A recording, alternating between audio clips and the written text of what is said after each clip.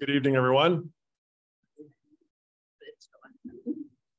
Glad you could all come out on this rainy Monday evening. Welcome to the Issues and Answers City Council Candidate Forum. I'm Ron Milhorn, News Director at KMTS, and I'll be the moderator tonight. The event is brought to you courtesy of tonight's sponsors, the Glenwood Springs Chamber Resort Association, Glenwood Springs Post-Independent, and KMTS. Questions have been collected from the public in advance and sorted to avoid duplication and to ensure that a wide variety of topics are addressed tonight. We will not be taking questions from the audience. The event is also available virtually via Zoom, as well as streaming live on Facebook on both the Post-Independent and KMTS pages. KMTS will rebroadcast the event. Links to the recording will be posted to the postindependent.com, KMTS.com, and glenwoodchamber.com after the event. As the moderator, I'll ask the questions of the candidates. Uncontested candidates will have 5 minutes to address the audience. Candidates running in contested races will each give a 2-minute opening statement. Questions will be asked in alternating order by last name. There will be a time limit of 90 seconds assigned for answering questions.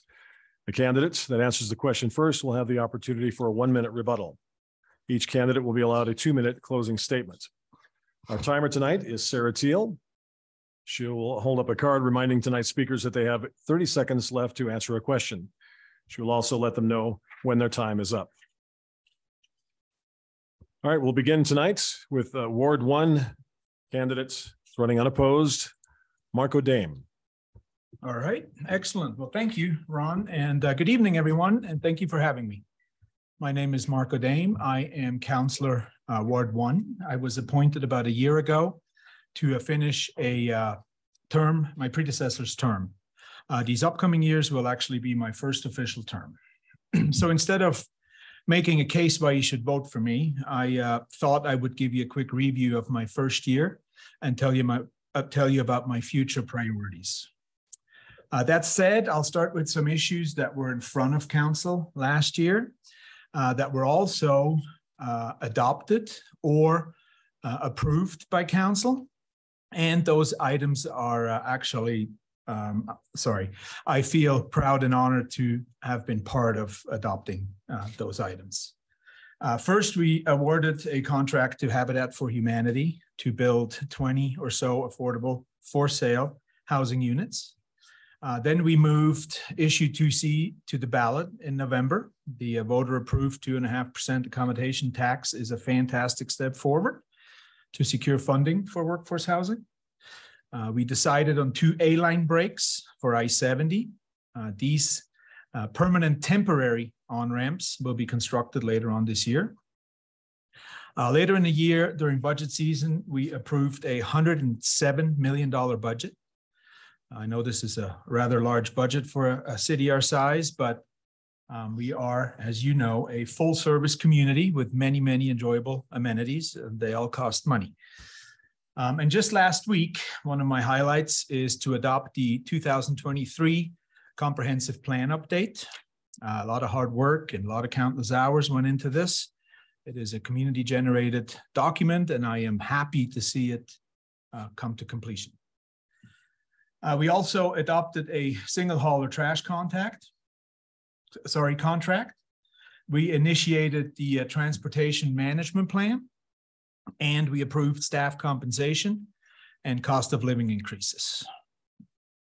What I do look forward to for the next 4 years, and I hope some of these items will not take 4 years to complete, but the top of the list, as it always has been for the past few years and probably will be for a while, is the creation of workforce housing. We are in the process currently of creating a 2C workforce housing board or commission, however you want to call it, to help identifying projects and find ways to tap into state money that was also made available for affordable housing during last election cycle. I also want to focus strongly on economic development to attract a variety of businesses, large and small, to ensure vitality and strong sales tax revenue. On a side note, our 22 sales tax revenues have increased by about 8%, which is fantastic.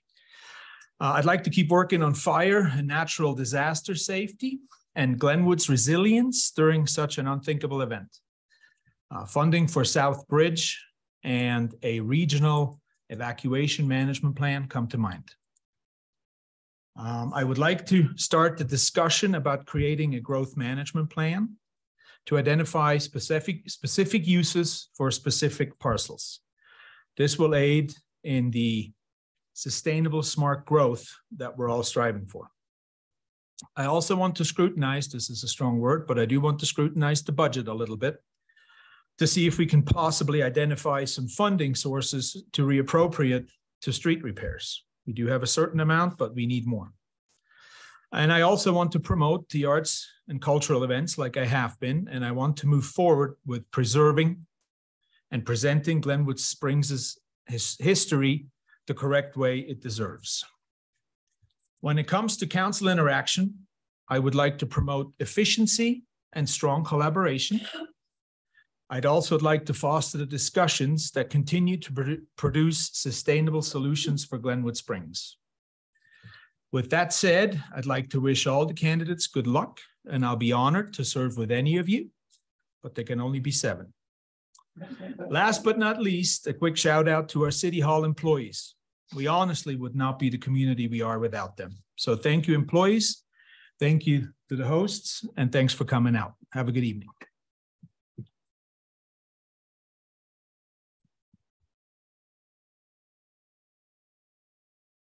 Next, I'd like to invite Ward 4 candidate Mitchell Weimer, running unopposed.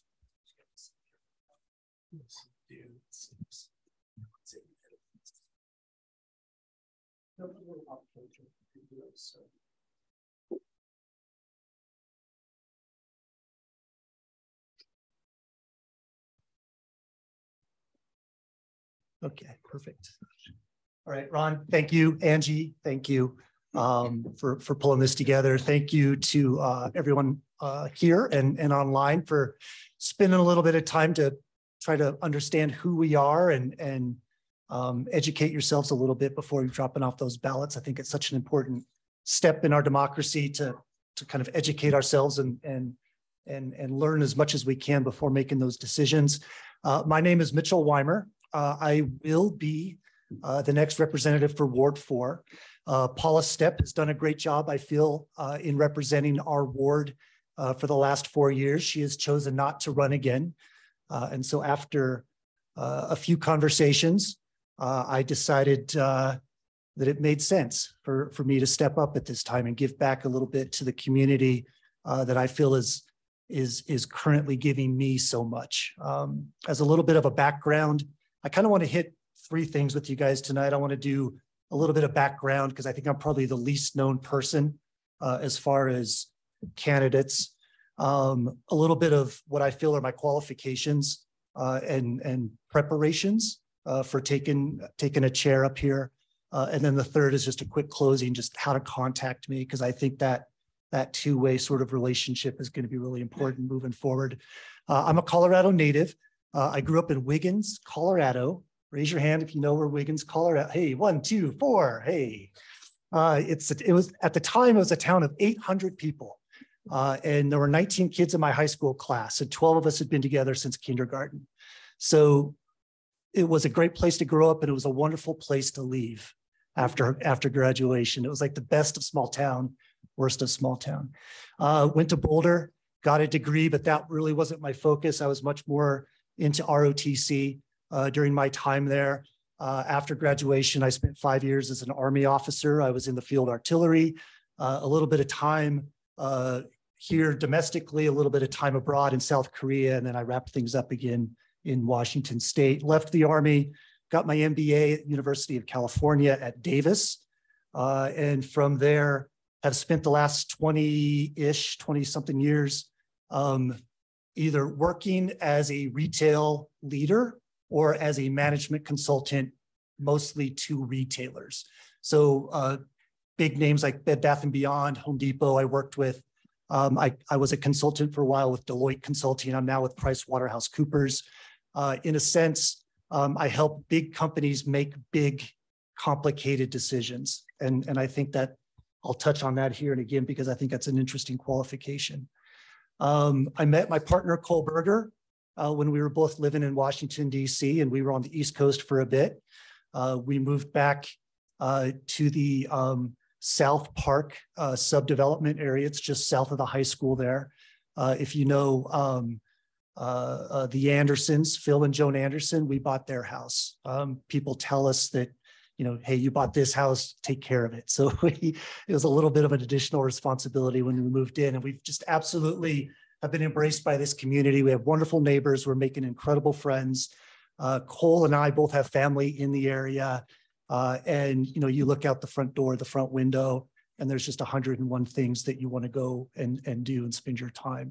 I know this place is amazing, and I absolutely respect and prioritize what it is that makes us amazing here. That being said, moving on to what I think are some of my qualifications and preparations. I've been on the Planning and Zoning Committee for a little over a year now.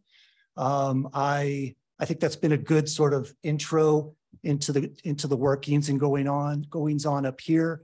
Cole and I spend a little bit of time each month cooking for Extended Table over at the Presbyterian Church. That's been a good sort of another avenue out into the community.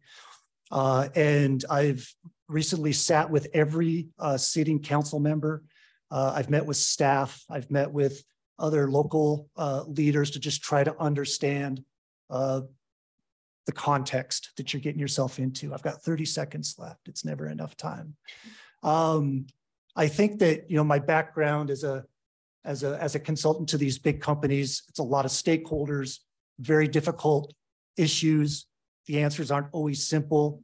It requires a lot more listening and understanding than it does coming in with what you think are answers. And it's a lot of that same attitude that I plan to bring to the chair here. Other than that, I'm on Facebook, Mitchell Weimer, and Marco's and mine blurbs came out in the paper about 3 hours ago, and you can learn more about our things there. So thank you for your time. Have a good night.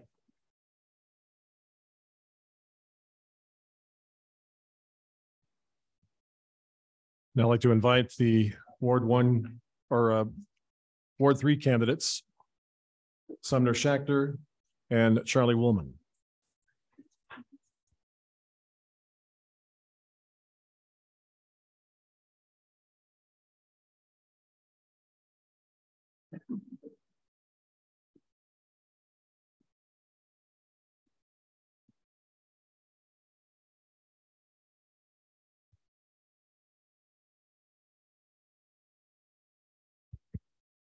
All right, we'll begin with 2-minute opening statements, and Sumner, you're first.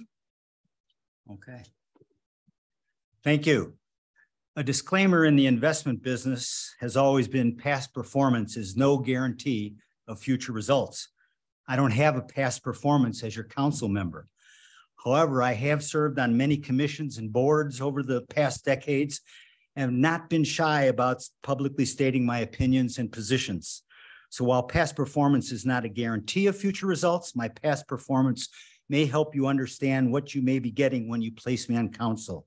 Listen, learn, lead. I built a history of listening, learning, and then leading to cooperative, inclusive, and reasonable solutions. Some successful outcomes have been on the Roaring Fork School District Board.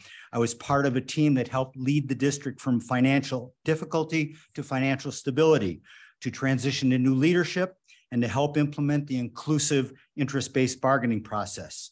On Garfield Adult Literacy Board, which is now Literacy Outreach, I was part of a team asked to step in to establish financial stability and new management, and part of the team that mandated and included English as a second language, where it previously had been deliberately excluded. Imagine Glenwood, many of you know. Diane and I are very proud of that inclusive group that has made a connection between stakeholders and decision makers. In our police chief search, I successfully advocated for Latino participation as well as seeking out Latino leaders for input.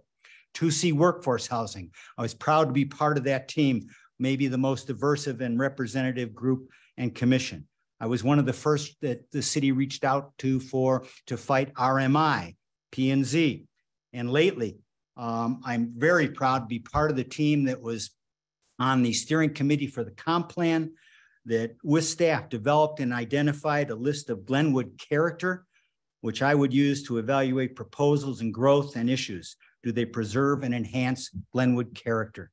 Thanks for the opportunity. You have a choice.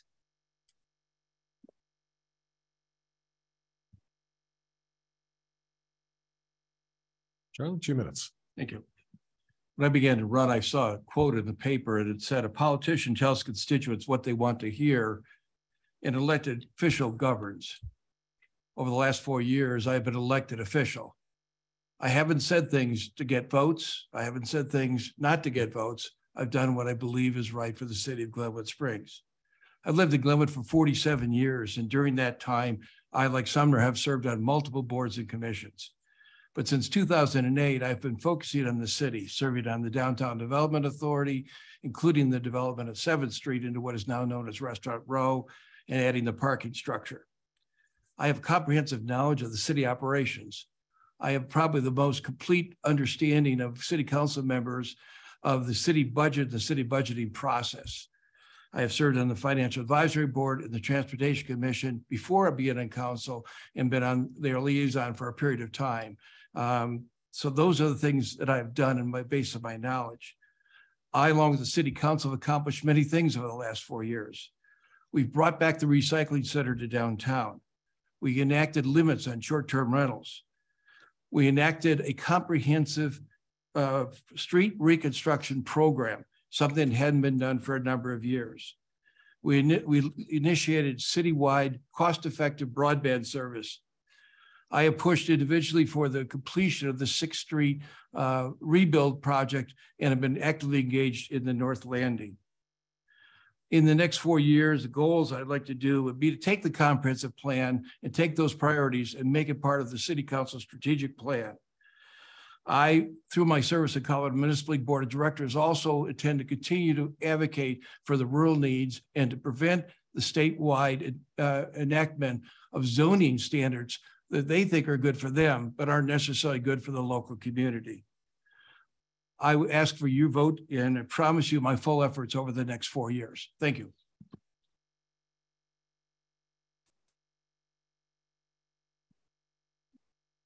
All right, first question, we'll begin with Charlie.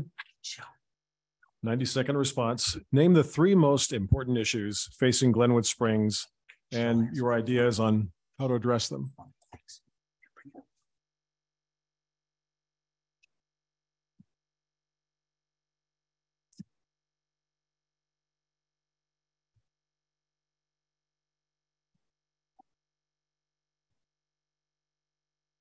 So I think there isn't any question that the workforce housing and how to get owner-occupied workforce housing is one of the most important things we need to do.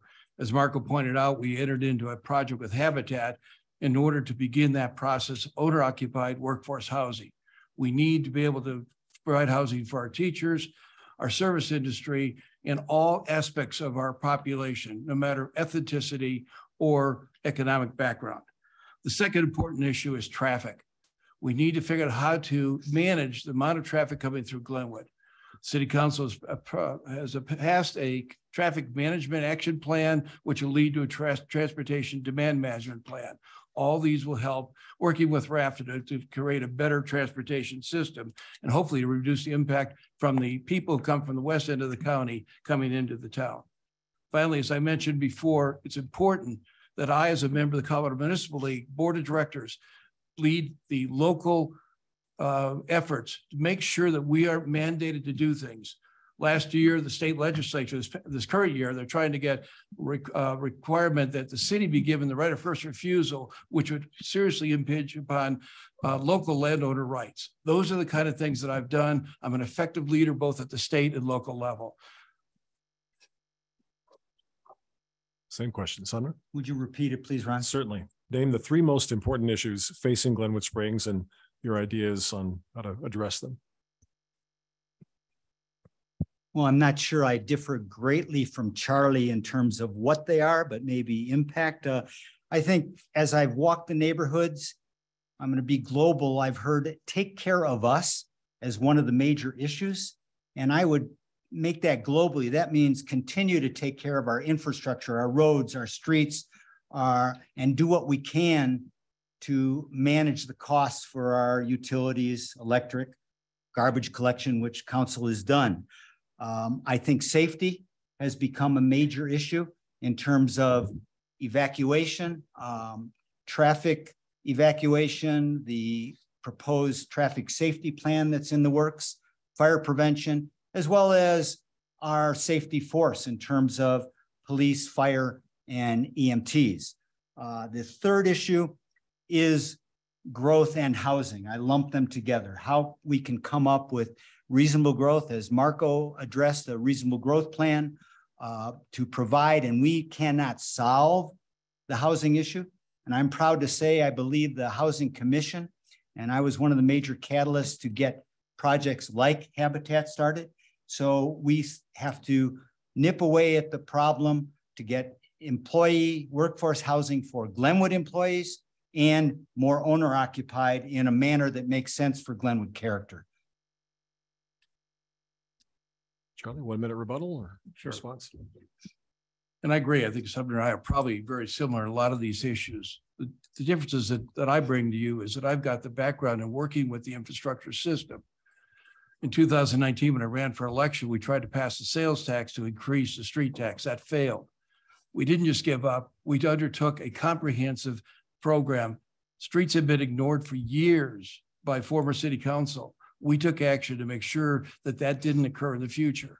We are putting the money and the resources into doing that and into long-term visioning in order to get the best possible infrastructure system we can have. We have engaged in evacuation and emergency planning.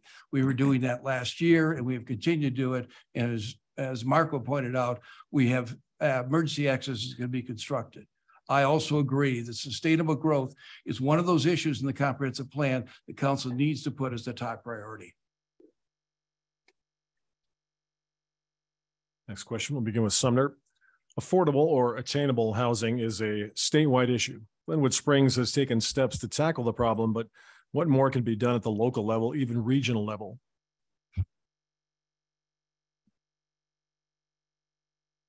Thank you. It is a major problem and it's not limited to Glenwood, and we are not the sole providers who can solve it. We're affected by the valley. So there are a couple more things that we can do or will do. One, the passage of 2C, which I took a very proud part of, was huge in terms of giving us a local source of housing.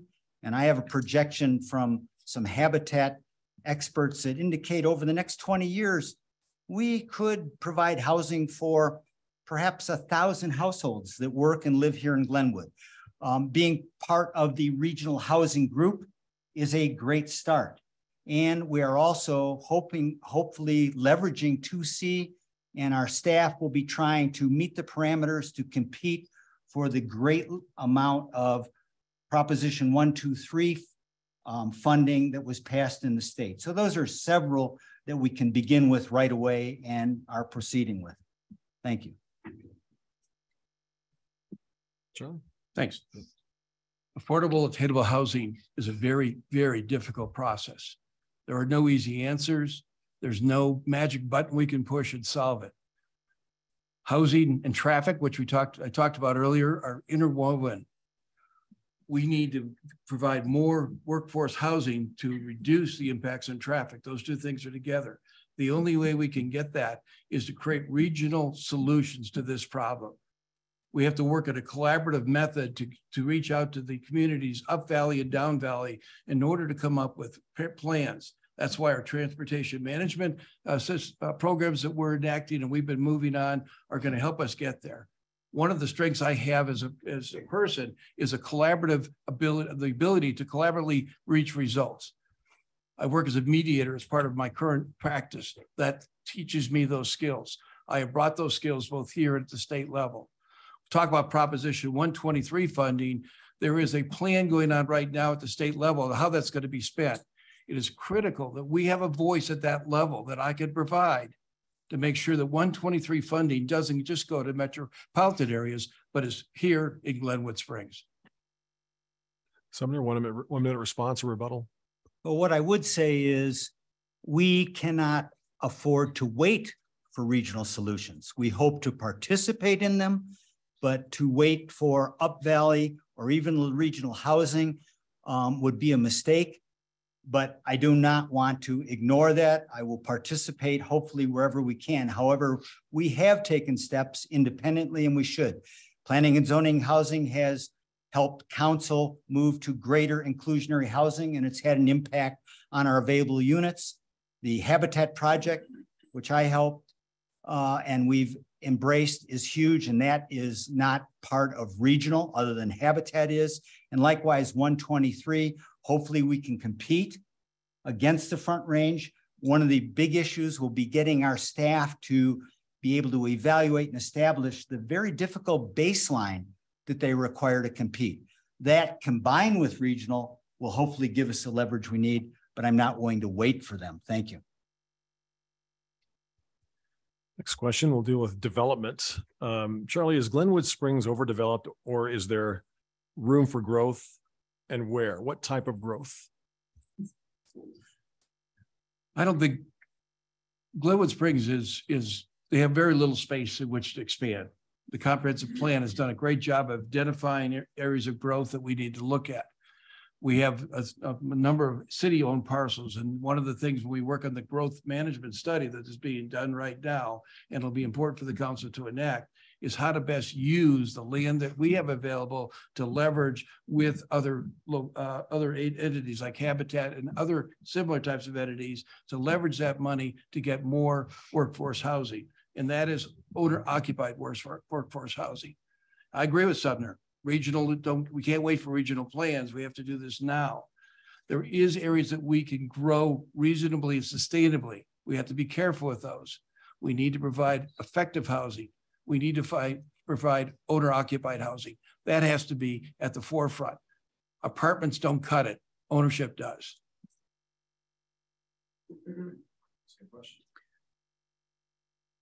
In terms of development and growth, I've been a strong advocate of establishing what is Glenwood character, not generic small town character.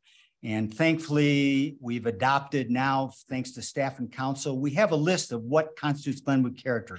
That will be a benchmark of should projects go forward or not. Do they enhance and preserve Glenwood character? In terms of housing, we can do a lot of development neutral growth as well. Down payment assistance, deed restrictions, deed restriction payments. So housing can be converted to reasonable cost for employee-based housing, ADU incentives. So there are many things we can do that would be development neutral that don't expand growth. I will say that I'm on record to have voted against the Seven Canyon. I voted against the Walmart apartments. I was in a minority there because I don't believe Glenwood has a need for large free market apartments at this point. We need owner-occupied, more affordable housing.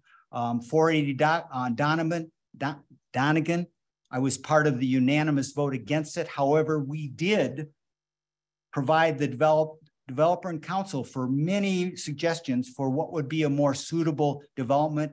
And they did respond, not enough apparently, and we'll never know whether it would have been better, but there are ways for responsible growth. Thank you. 1 minute response.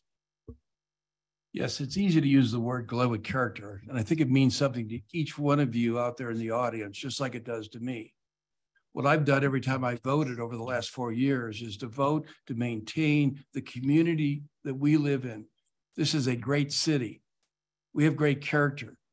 Part of that is that we are accepting of people of all backgrounds. We're accepting of all reasonable methods of trying to provide housing for those people. Growth is a problem, but there are solutions for it. But they require us to make sustainable growth related decisions. That will allow us to maintain the character, not words, actions. You both touched on character and charm, and I don't know if you want to expound on that, because that was my next question, or we could move on to another topic. I'd be glad. So what's to the next expound question?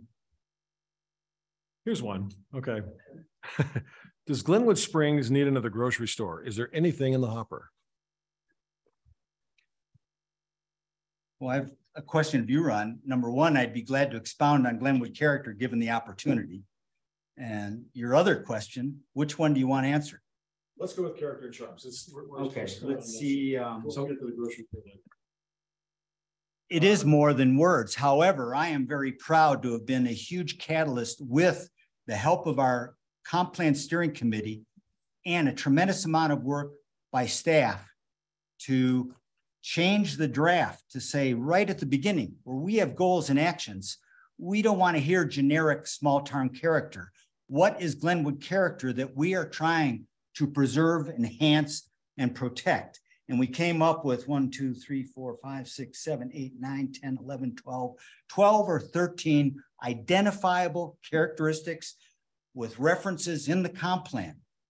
Social diversity, compact walkable neighborhoods, sustainable tourism, historic architecture in neighborhoods, regional partnerships, resiliency, sustainability, livability for all, that includes housing for all. Those are characteristics that will guide, I believe, the city and will guide me in my decision-making. So that is the answer to a lot of your question. These are things that I'll be using. If a proposal comes up and enhances, protects, and preserves most of these characteristics, I'm going to be looking very interested. If a proposal comes up that does not hit many of these, I'm going to question, why are we dealing with it? That is what Glenwood character specific to our wonderful town is. Thank you.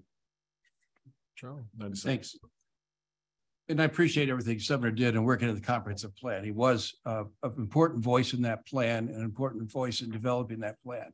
Unfortunately, as a member of City Council, we don't get engaged in that because we ultimately have to decide how it's going to be adopted. In the first work session we had with the Planning and Zoning Commission, this idea of small town character versus Glenwood character was raised. And everyone there, council members, the commission members, and the comprehensive plan people all agreed that we needed to come up and use the word Glenwood character, that we were Glenwood. We weren't a small town, we were Glenwood. That was important. And I have done by my actions throughout the 4 years, always voted for things that sustain Glenwood's character. Livability, all those things are things that we decide each day. Sometimes they involve such mundane things as providing a better water system. We reacted to the floods that occurred after the Grizzly Creek fire by rebuilding the entire water, not rebuilding the entire water system, but by making significant improvements to that. That helps the livability of this community. Those are the hard decisions. How do you get that money? How do you spend it wisely in order to have this to be a great community with great infrastructure services that we all need? 1 minute response. No, not necessary. Thank you. Okay. Now the grocery store.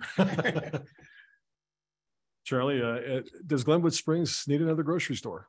Actually, one of the things, and it hasn't been published too much, one of the things that I put in my campaign literature when I first started this is my desire to continue to work with staff to get a second grocery store. When Safeway pulled out, there was a lot of discussions made about, could we get Trader Joe's? And I, like a bunch of other people, wrote to Trader Joe's and said, hey, you got to come to Glenwood. And then you talk to staff and you learn the problem is we're not on their distribution route. But we do need a second grocery store. I think it's important, particularly to get one in the West Glenwood area. Had the 480 Donegan process gone through, the developer said they were going to give us, they had links and they thought they could get us a second grocery store. That was important in my vote for that project. That in the park that we got, that in the fire acre land for a new fire station that we need for safety out there. So all these things are things you have to look at as a council member. I think another grocery store will help make sure that City Market Kroger continues to serve the citizens, make sure there are things in the shelf. It isn't the problem of them. It's the fact that we only have one place to shop. Each of you and I go and buy a dozen eggs and suddenly there are no eggs. Each of you and I go in there and buy a loaf of bread. Suddenly there's no bread. These are not easy solutions. We need to go out and actively try to engage in some smaller chains that are on their distribution chain. And so we can get a second grocery store in Glenwood and place it out in West Glenwood. Sumner? Well, the simple answer to a complex problem is also yes, we do need another grocery store, and the demographics indicate West Glenwood. That would be a huge benefit to our traffic through downtown and Grand Avenue if we had an outlet. I don't know the demographics that are driving the economic decisions by the grocers. It seems unusual to me with the traffic that we have in our surrounding area, with Whole Foods, with Costco nearby, that we can't somehow convince somebody that we have the demographics and traffic to justify it. That would be a huge priority for our economic development here in the city, to continue to advocate for that and come up with a solution in West Glenwood. I don't know the answer to that. I have the questions. Thank you. As Sumner said, the last one, I don't think there's any response needed. We both agree on the need for that. So. Sumner, what is your take on the homeless issue in and around Glenwood Springs? Some citizens have expressed concern, even fear about walking around Two Rivers Park and other places like the Band Shell where many encampments can be found. What is your opinion of that and how can it be addressed? Well, once again, we have a houselessness issue that is not specific to Glenwood Springs. It's a nationwide problem. The magnitude of which varies seasonally and also according to the size of your community.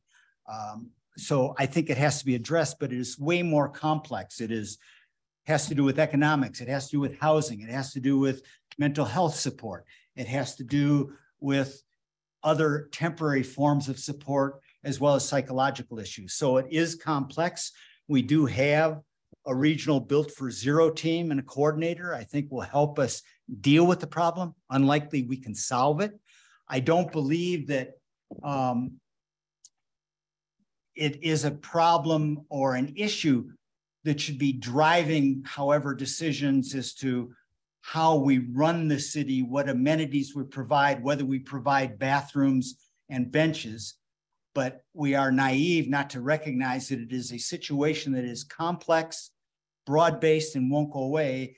And we have to deal with it in a multiple form of solutions and alliances, including outside alliances outside of our town as well as within. So no easy question and no easy answer. Thank you. Charlie, 90 seconds. I agree with everything that Sumner said and want to note the fact that the city council, I think in the first year of my service, retained Debbie Wild, formerly of Youth Zone, to help us work on the Built for Zero program. And she has identified very strongly where those areas are of need. She's still working to some level at that, but we have developed a regional group that is working toward dealing with the problems with homelessness. Homelessness is caused by economics, it's caused by drug addiction, it's caused by other types of addiction, it's caused by other types of mental health problems. And those are complex issues that need a broad-based solution. Mind Springs and other groups are now working together to begin to look at a regional solution, because this isn't something that if they aren't here, they're going to be somewhere else, or if they aren't somewhere else, they're going to be here. And I agree, it doesn't drive city policy. But if you look at Portland, if you look at Denver, if you look at any of the big cities right now, they have encampments everywhere. They'd have them on Grand Avenue in front of the stores. We have placed as much as we can, and we're limited by certain federal decisions, court decisions. We've limited as much as we can where people cannot camp in order to try to not have them interfere on tourism, which is the economic generator of this city. No. Thank you.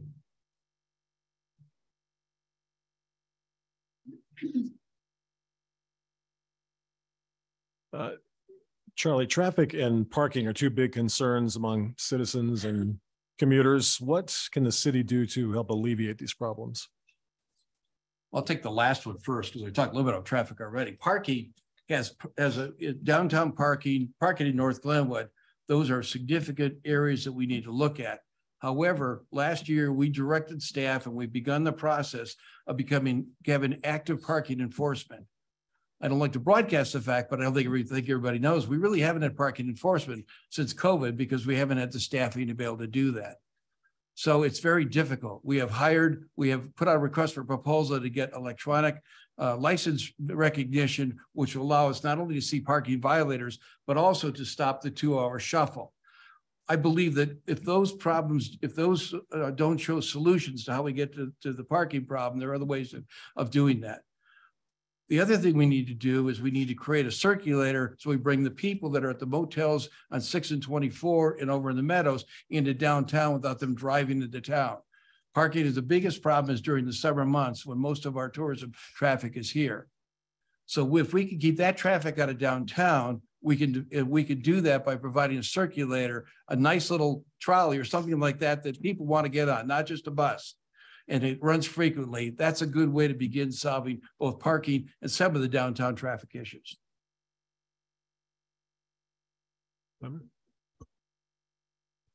Well, traffic and parking are clearly related. We have two different issues. We have that circulating within town, both by our residents and visitors, and that going through town. I believe that, as has been mentioned, downtown parking, and I understand council has kind of pushed that down the road a little bit, at least till the next session. Enforcement initially is probably the solution to seek rather than paid parking at this time. A lot of that'll depend on Chief Darris and others. I believe also we need to seek out employers like Valley View and others and RE1 to help us solve solutions perhaps for the employees that are coming in and out of town. We have lessons I think we need to revisit from the bridge closure that seem to help in terms of getting visitors as well as commuters across town without driving as much. I think we also have to seek more help and evaluate what we're getting for our dollar from RAFTA, where they can help us with Ride Glenwood, with shuttles, and with park and rides in other locations that may also diminish the pressure in and out of town, downtown versus driving in. So there are many aspects of the solution. Thank you. City is working with RAFTA. We created a BOO study and that has been completed. That our Transportation Commission, the City Council are working with RAFTA to try to find better circulation for both Ride Glenwood and the RAFTA buses. They're not easy solutions, just like anything else isn't easy solutions. We need to find ways of getting people that last mile because RAFTA and Ride Glenwood don't serve a good portion of Glenwood. We've got to figure out how to get those people to other transportation. And then we need to make sure that we work with the county to get better transportation and more people getting on the buses in the western part of the county. Unfortunately, we don't control all that.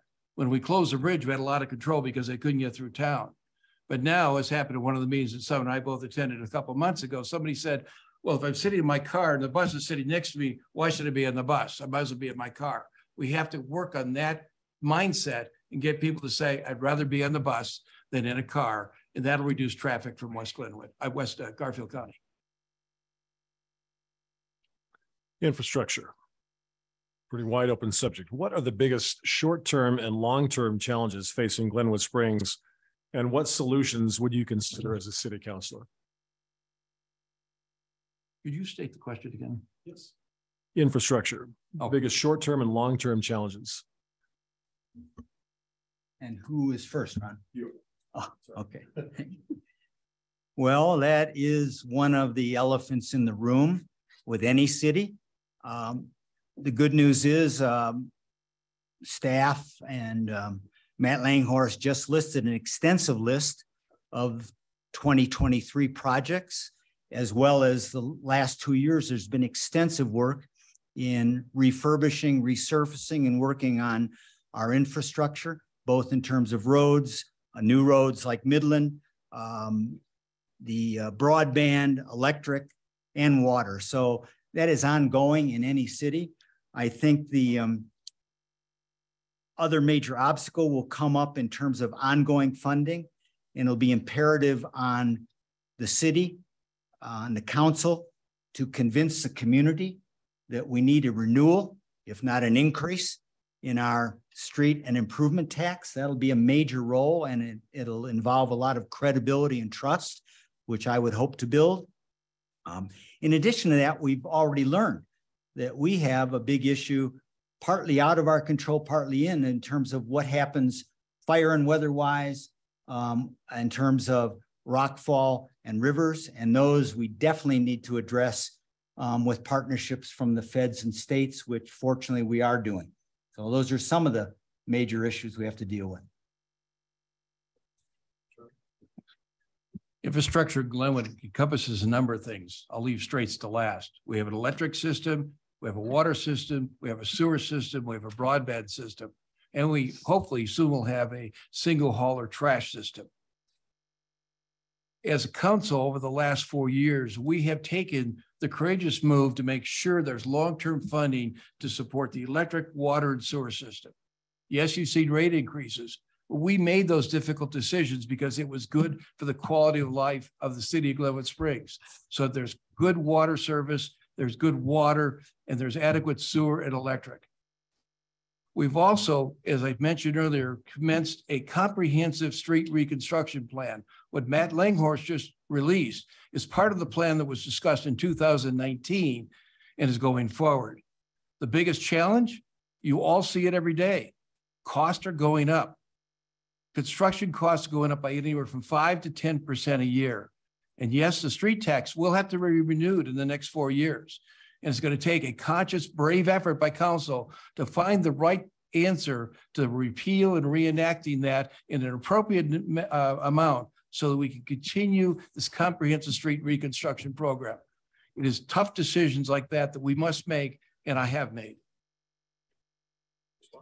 Sure. I would also say that part of this issue will be dealt with our new manager, who I believe the contract begins today for Beverly. And it'll be imperative on the council and us to set the priorities and budget strategies for her, which I would include, which I suspect will include the aspects of infrastructure, but also just importantly, what we're dealing with behind the scenes is getting adequate staffing. We are understaffed, and that's a budget issue that affects how effectively we can do everything else. And I'm hoping we can also solve that in almost every department. And one last thing I'd say is about water. We often, besides the water issues that were affected by the treatment plan and the fire, we often sit here with senior water rights and the Upper Colorado a little bit cocky as opposed to what's going on down in the 7-state pack. I think looking forward generations, we need to start thinking about additional water storage, which we have the right to do up on the flat tops. That discussion, the cost would be prohibitive now, but the discussion needs to begin for the future. Thank you. Charlie, lately we've seen a greater sense of community on a regional level.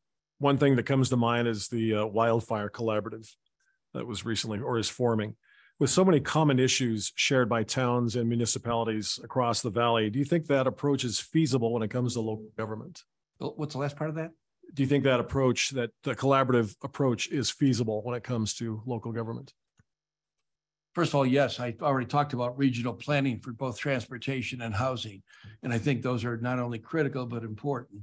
Too often, the communities in this valley from Aspen out to Parachute have competed with each other and have not looked for collaborative, better solutions that meet the needs of each of the communities.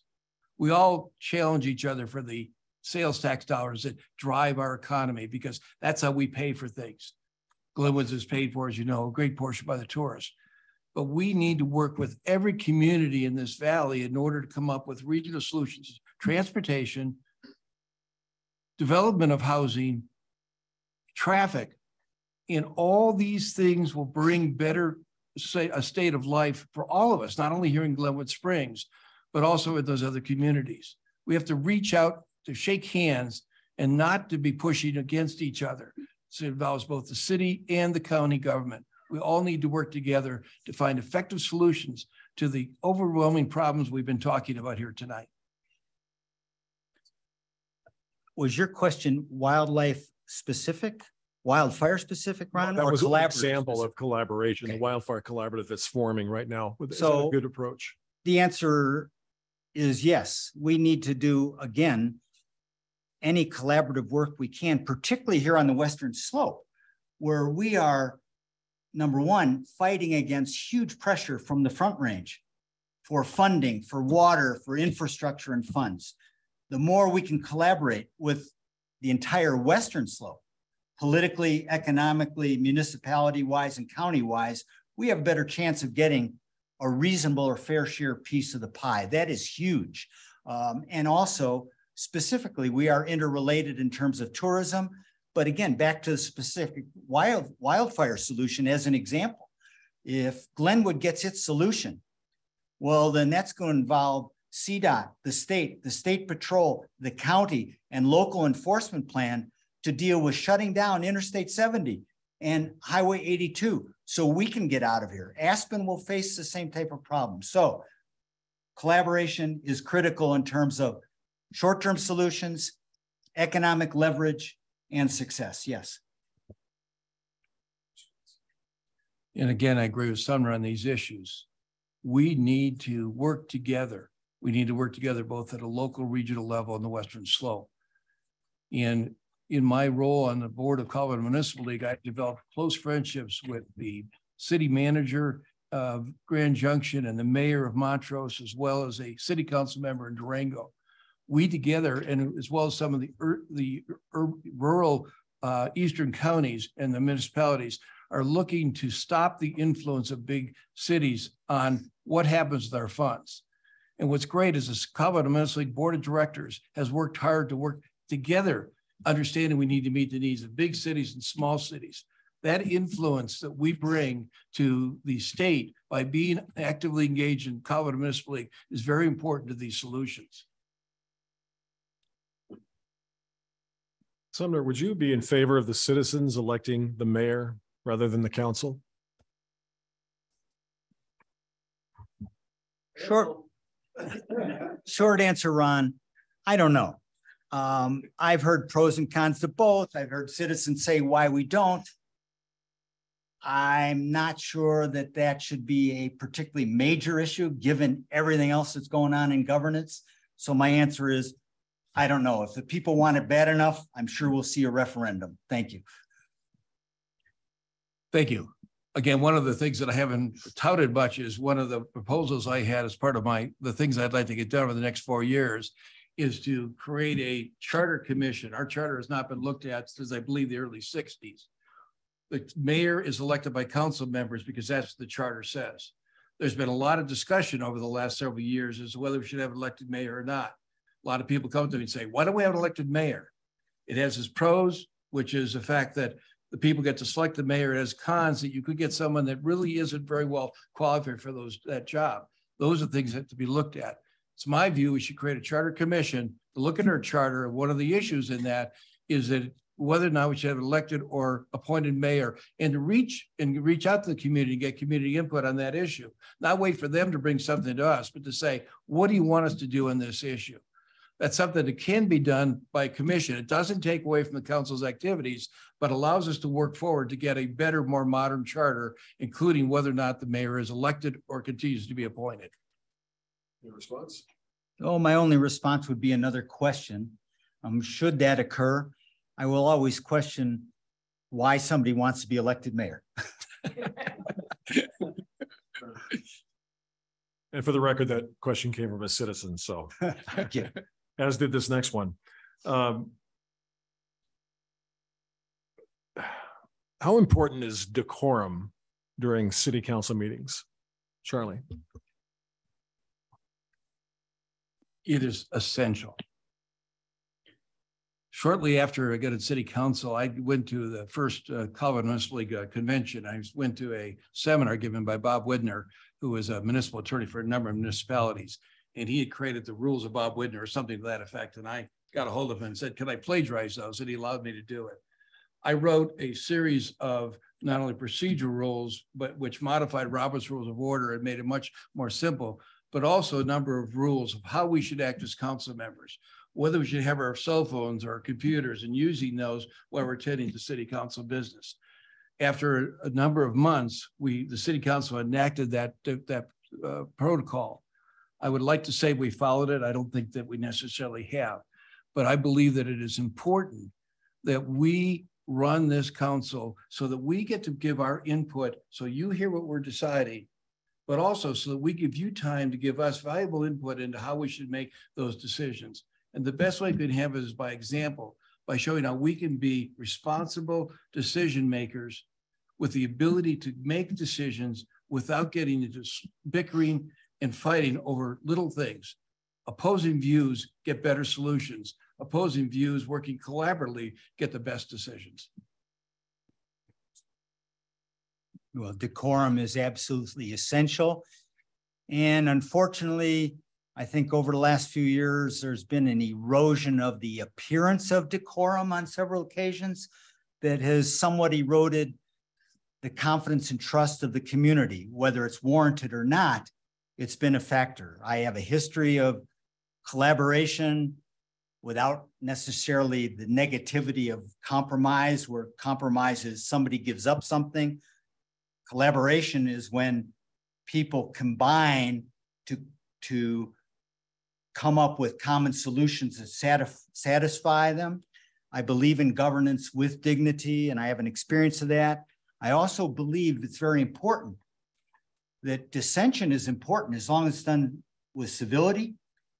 And when a decision is made by a board, whether it's 6-1, 5-2, 4-3, that becomes the decision of the board.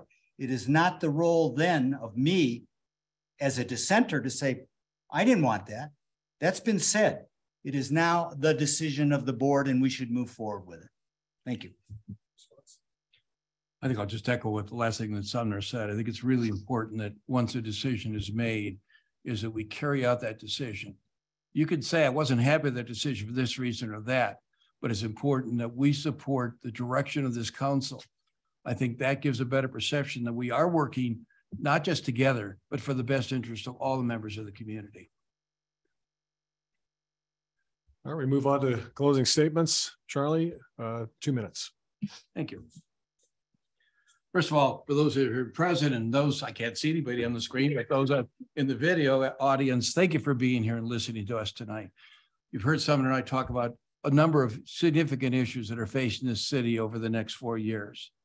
I think that you have seen whether or not we can meet those needs. It's my view that I guess it's always ego when you're running for office, that I have the skill set, the knowledge, and the compassion to do this job and do it well.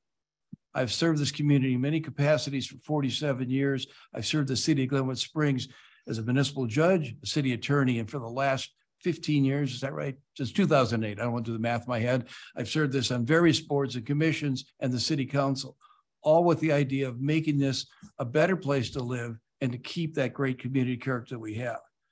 My knowledge in city finances and budget is an invaluable resource to this city council.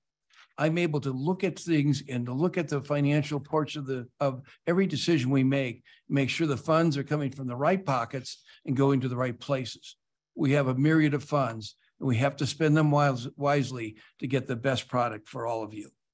As I've noted, we're facing increasing challenges of inflation, providing workforce housing, and reducing the impact of traffic in Glenwood Springs.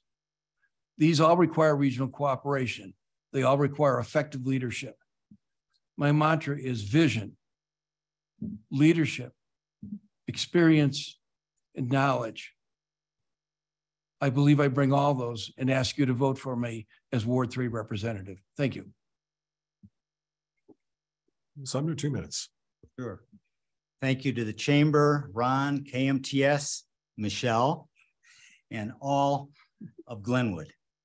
I believe that putting me on city council, you will get a representative who strives for inclusion, collaboration, and to come up with solutions and guidance for city issues, and one who has a record of past and effective governance. Much of that record is on my Sumner Schachter for Glenwood City Council Facebook page. You're welcome to visit, and there are handouts out in the hall. my service on school board, planning and zoning, literacy outreach, Roaring Fork Education Foundation, the 2C Commission, the Housing Commission have all, as well as Imagine Glenwood, have all shown that I value community input and diverse opinions and can help preserve, enhance, and protect our cherished Glenwood characteristics. Whoops, I hope that's not an indicator of the results, while enhancing credibility and trust on council. I also have a history of financial expertise and the ability with a team to establish financial stability when there was none. Past performance is not a guarantee of future results, but a good indicator of that. I will listen, learn, and lead. Thank you very much. Thank you very much. Thanks, Charlie. Good luck on it.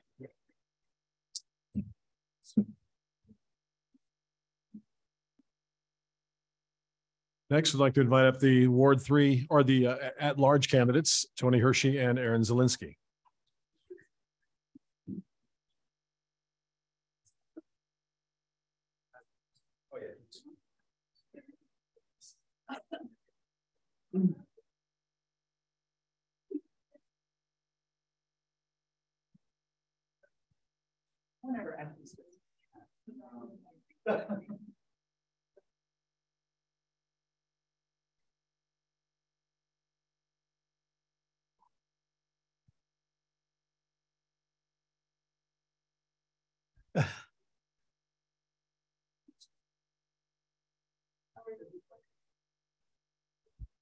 Begin with opening statements. Begin with Tony Hershey, 2 minutes. Thank you, Ron. I've been on the Glenwood Springs City Council now for 4 years. And in that 4 years, I've fought for some things. And whether the issue is decorum or opposition or being a collaborator or a dissenter, I want to talk to you just briefly about those accomplishments. Streets. I oppose the street tax because, not because I'm against the streets, but when I ran, there was no clear picture where the money was going to be spent. As Mr. Willman said, since that time, that refocused this council. 480 Donegan, an ill-conceived project where a majority of the people were in this room and in this community voted against it. 60% of the people voted against it. The airport, again, there was probably a majority of this council, or certainly a plurality, that wanted to consider closing it, putting something else there, making a way for a bridge. And I oppose that, and we haven't lost the airport. And when I talk about streets, I talk about infrastructure. Frankly, our streets are an embarrassment. The potholes, the problems over by the meadows that we're responsible for. Just driving around today, I feel like I'm on the Russian front in the Soviet army during World War II, and I have to dodge my T-34 around these potholes. It's ridiculous, and it has to be addressed. For too long, and this was not this current council, but prior councils focused on 7th Street and beautification and the downtown, which was nice, but at the cost of everything else. So I ran to be that voice of, I'd say, half the people in this community. Not all of them, but probably half. I think the other 5 or 6 probably represent the other half. So what I've endeavored to do for the last 4 years is speak for those people. Sometimes you win when you're on the council, sometimes you lose, but I promise you that I will continue to be that voice for the minority. Thank you. Erin, 2 minutes. Hi, thank you. I'm Erin Zalinski, candidate at large. I'm a longtime resident of Glenwood Springs. I've been fortunate to live here, raise my family, grow my family business. And, this community has given a great deal to myself and my family. Now that we've sold our businesses, I find myself with, now that we sold our businesses, I find myself with the time and the desire to give back to the community that's given us so much. We have the focus and the flexibility to be accessible to the citizens and the businesses of Glenwood Springs so that we can tackle some of these complex issues together. Glenwood Springs has the opportunity to purposefully evolve, not just get swept along in growth. I have a close connection to the reality of living paycheck to paycheck and questioning whether or not you can remain in this community. you know, adjusting to circumstances that are unforeseen and outside of your control. Business concerns such as staffing, attracting customers to your door. These are all very much in the front of my mind. And I think these would be valuable perspectives at the council table. I come with no set agenda, but my values are clear and consistent. I give priority and listen to the voices of the citizens of Glenwood Springs. I support the interests of business and the economic vibrancy that makes a community thrive. I'd like to see providing the resources to maintain our infrastructure and our recreational assets. I would also like to see us look to successful neighboring communities for solutions to our workforce housing questions. Thank you.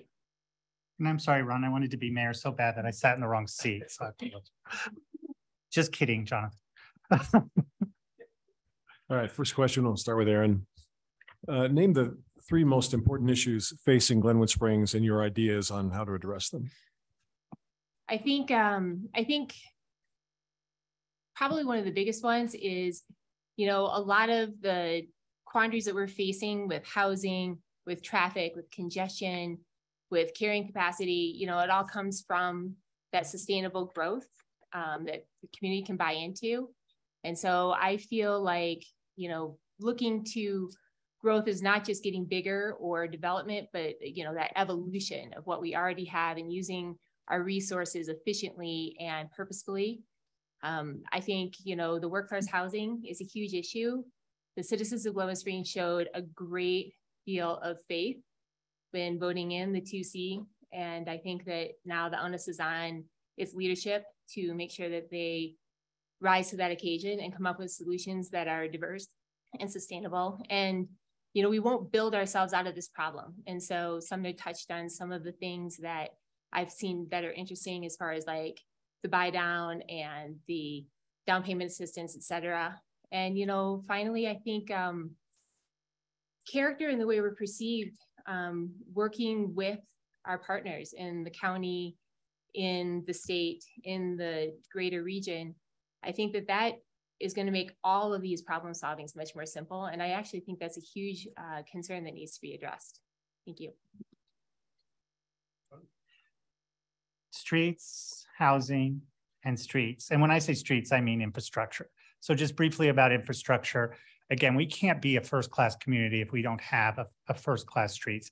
And again, I'm not blaming the council that is currently holding, or even just the prior one. But I think Charlie touched on the fact that for 15 or 20 years, it was just ignored.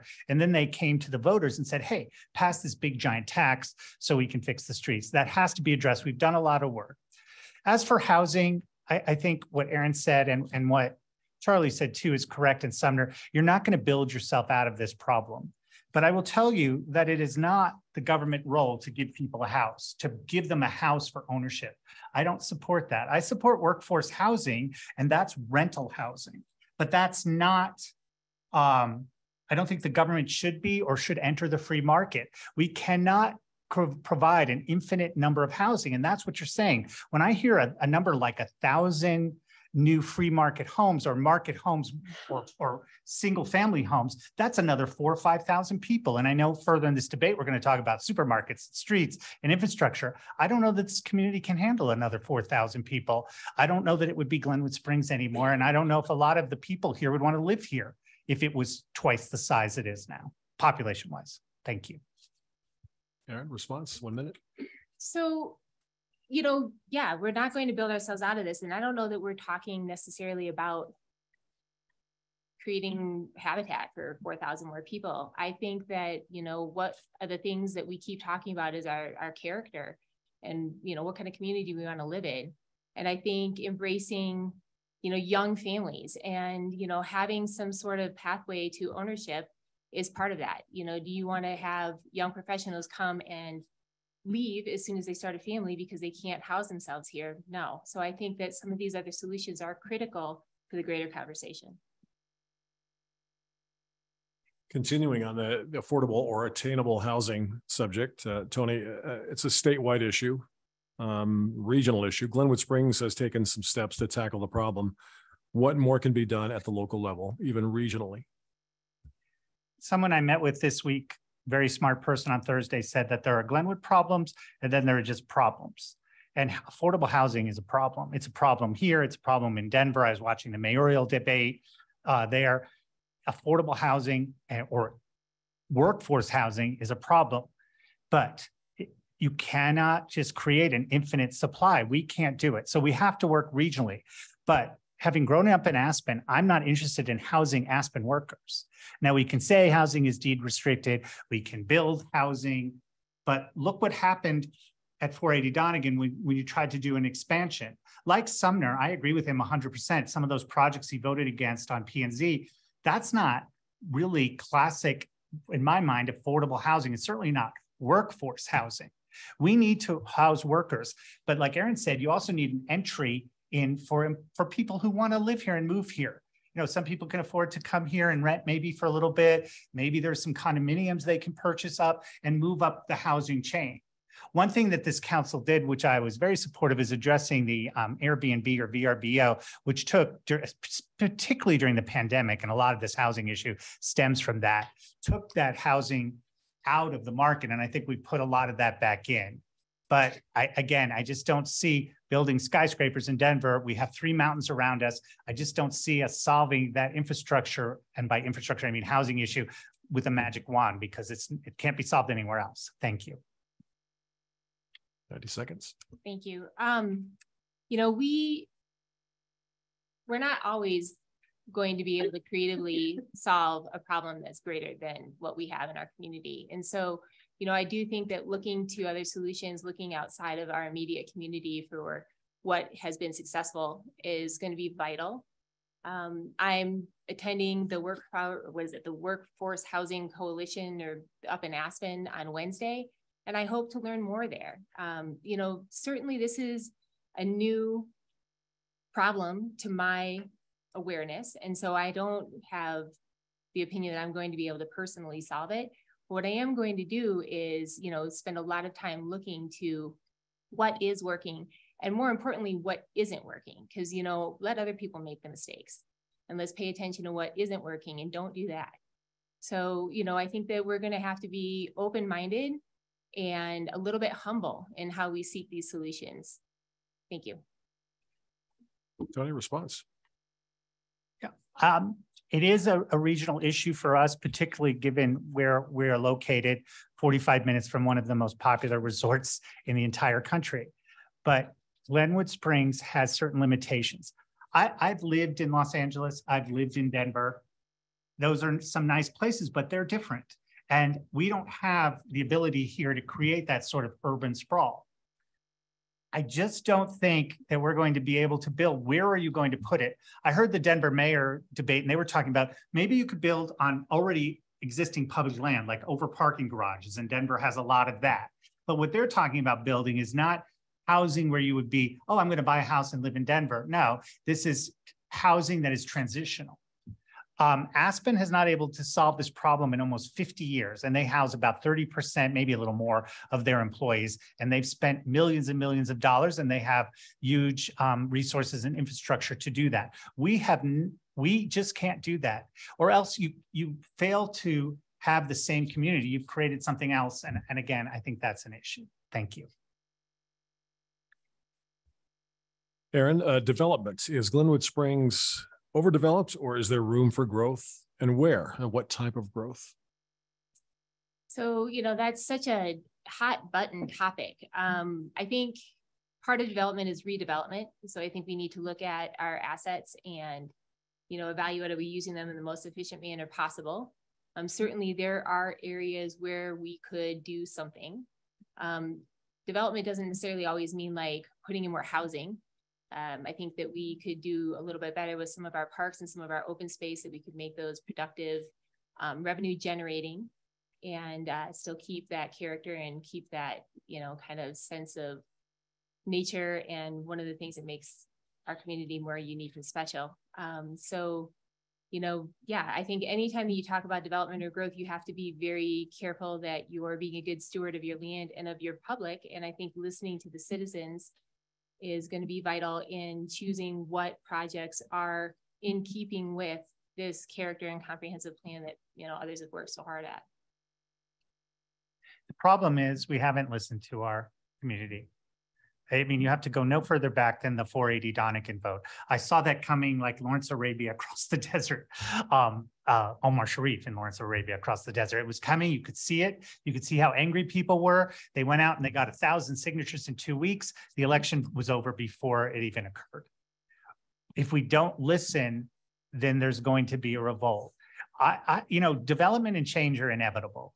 People move to places and they want to, like that snow globe thing. Let's put a snow globe on it. There's going to be redevelopment. There's going to be change. But God, this is such a beautiful place. Just looking out the window, looking at the 3 mountains that surround us, the river, the canyon, the skiing nearby, the world-class fishing. Why would we want to destroy that by creating massive redevelopment? Where are these people? I know we're going to talk about grocery stores. Where are these people going to shop? Where are they going to drive? Where are their kids going to go to school? How many policemen are we going to hire? How many more big trucks are we going to have coming through this community delivering food and delivering stuff? It's a limited issue that we can address. Of course, there's going to be some redevelopment, but it has to be smart. It has to be in the right location. And we can't, destroy Glenwood to save it. And that is my concern. And that's why I've been fighting and sitting up here for 4 years trying to do. Thank you. Yeah, so again, I think it sounds fundamentally, Tony and I are not in opposition on the topic. I think that we have a basic agreement. Massive redevelopment is not something that I think anybody on either side of the table wants. I think if you listen to the citizens and the constituents of Glenwood Springs, you're not going to go down that road. But, do we need some more assets? Do we need to have some more, resources available as far as, maybe some more services, a grocery store? We have such a thing as carrying capacity. Do we have the infrastructure and the resources available to manage any kind of growth and development? All of that has got to be part of the conversation. And so, listen to the people, listen to those who know what our resources are, listen to what the people want, and, work within those constraints, and then make something that everybody feels good about. Tony, we've heard a lot about character and charm of Glenwood Springs. How would you maintain that appeal for locals, tourists, visitors, while at the same time growing the economy, adding some jobs, improving the downtown corridor? Well, I think we spent a lot of time, and I think Ingrid would agree, and I'm sorry, Erin would agree, that the downtown core has gotten a lot of attention from the government and 7th Street, and I know we're looking to 6th Street. So I think there's maybe a little bit more we can do. What I'd like to do is to include the rest of the town. I think West Glenwood feels like for many years, many decades, they've been ignored.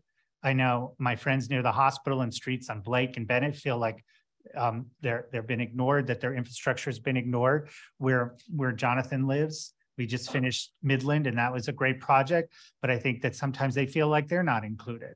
We're one community. And I take very seriously. I know we had Marco and we had Charlie here and Mitchell, and they're going to represent wards. I feel that as I'm elected by all the people, or I was elected by all the people, I represent every single person. I think Charlie feels that way too, but it's a little bit different.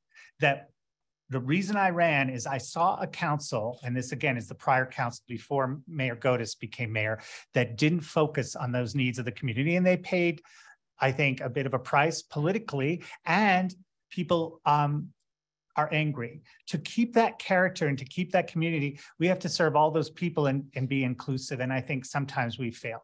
If there's just one of 7 people up here and they say, hey, what about this group? And again, that's maybe 20 or 30% of the people. I think that's important. Everybody's voice needs to be heard here. And that's the fundamental purpose of representative government. Thank you. Yeah. So I think, character it's a very big statement, because that speaks to, the personality and, what your community represents. And Glenwood's character has evolved quite a bit just in, I've lived here now for 19 years, and it's evolved quite a bit just in that time period. We have a really large and diverse ethnic population. big Latino influence that I think doesn't always feel that they have a voice. And I feel like embracing that and honoring that is going to be critical to the long-term success.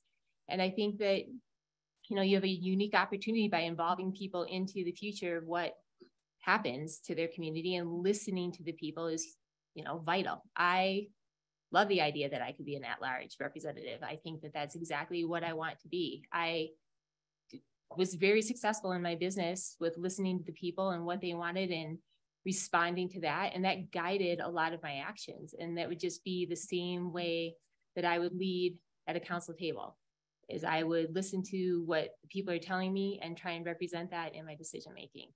And I think that's how you maintain character and recognize that character, you know, it does change and it does evolve, but at its heart, at its core, it needs to be something that you're proud of. One minute. You know, Erin brings up a very important issue, that maybe the lack of representation on this council that tends to skew a little bit older and maybe a little more financially. But, you know, I have a neighbor, and he's up at 6 in the morning, and I see him every morning, and he fixes hot tubs and pools up in Aspen, and his kids go to school here and his wife works. How is he supposed to serve on this council when he comes home at 6 or 7 o'clock at night? It's just not possible. And I think that's part of the reason that not just part of our ethnic community, but younger people have just not been able to do this. They don't just have the time. If I have 2 or 3 jobs, as I used to have in Aspen, it was really hard to serve on a council or on a committee or volunteer for something. I think that's really important. You know, a small business is not, unfortunately, it's not a government.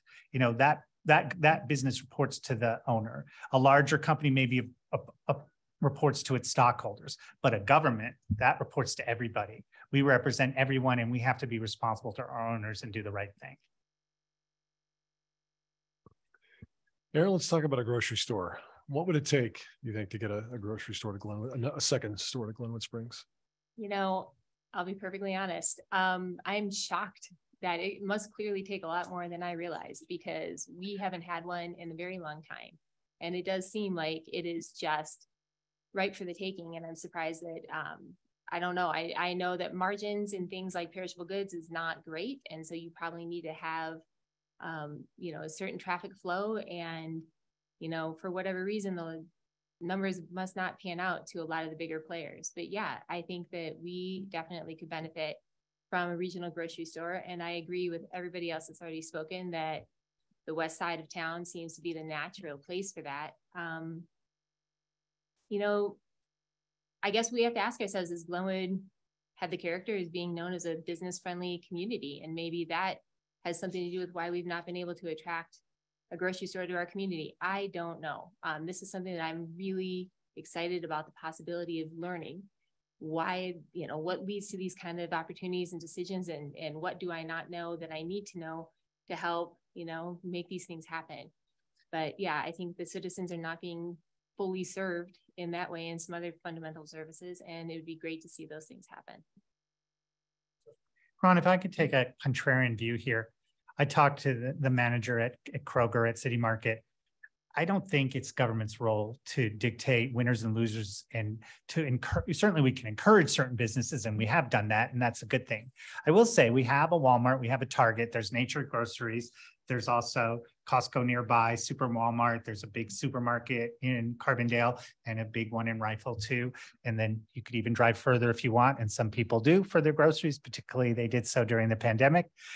I don't know that there's just a snap your finger solution and say, okay, we're going to put in another grocery.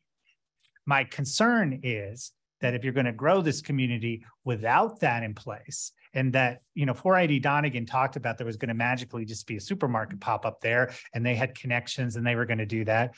I could see that not happening. Just like certain things at the mall that you've always heard about are going to be there don't appear. We do have options for shopping.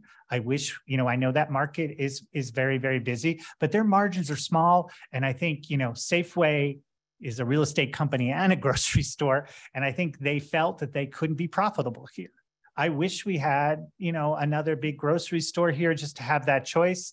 I don't know that, you know, and people had their favorite and didn't go to maybe the other one, but city council can certainly encourage and create. I hope Erin is wrong. I hope we're a good place for businesses to come, but I think those businesses have to be successful long-term. And if you dictate or force a business in here or pay them off, and then you're going to be subsidizing for a long time. And I don't think that's a solution either. Thank you. Can I respond? I don't know that seeking economic opportunity is forcing the issue or kind of creating something. I don't know that you have to subsidize a business to entice them to come to your community. There are, certainly some small rebates and some other things that can be used as incentives, but I think, the opportunity should present itself and be enticing just on that basis. And so, like I said, clearly this isn't a simple problem with a simple solution, or else it would have already happened. But, the people have requested some additional options as far as like shopping for some simple, basic, fundamental thing like food. And so, if we are here to listen to the population and the people and the citizens of Glenwood Springs, that's what they're asking for. And I think that it needs to be addressed.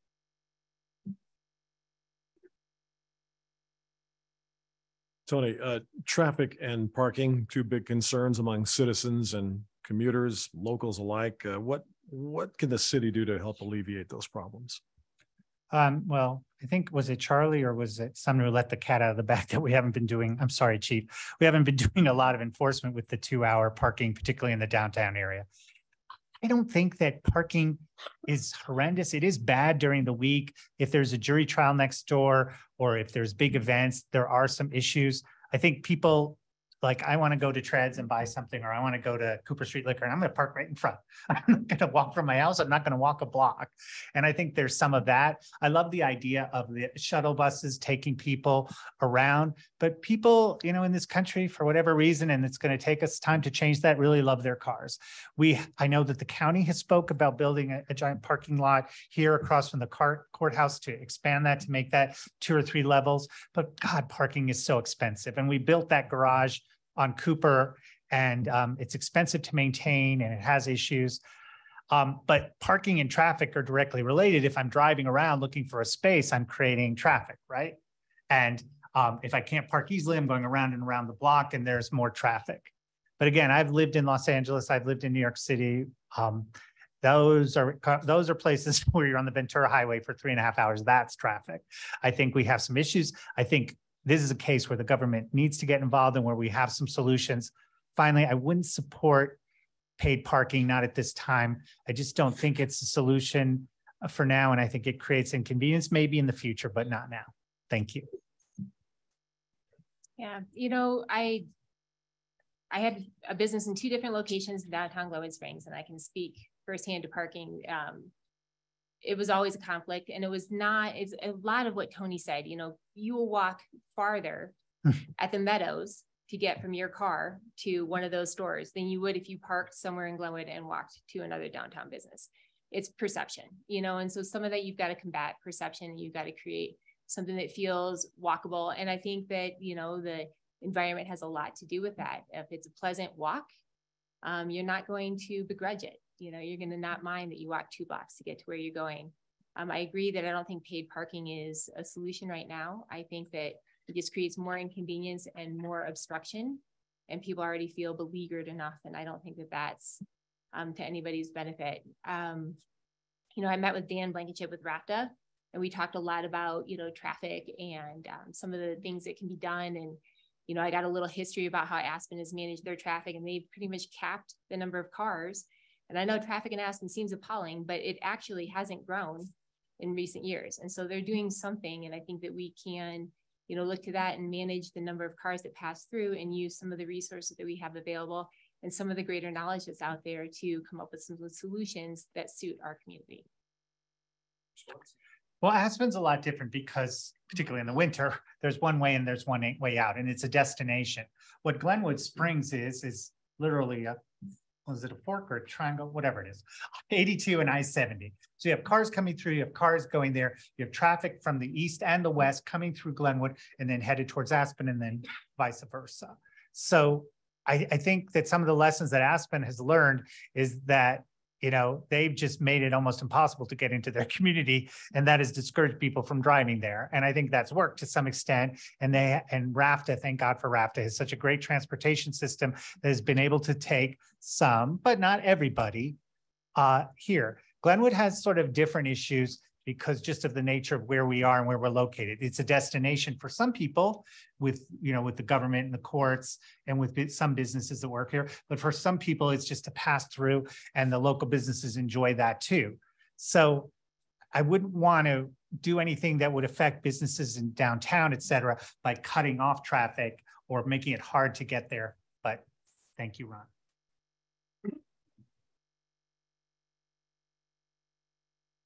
Erin, what kind of leverage do you think the city can bring to improve evacuation routes when the next natural disaster occurs, collaborating with CDOT and federal authorities?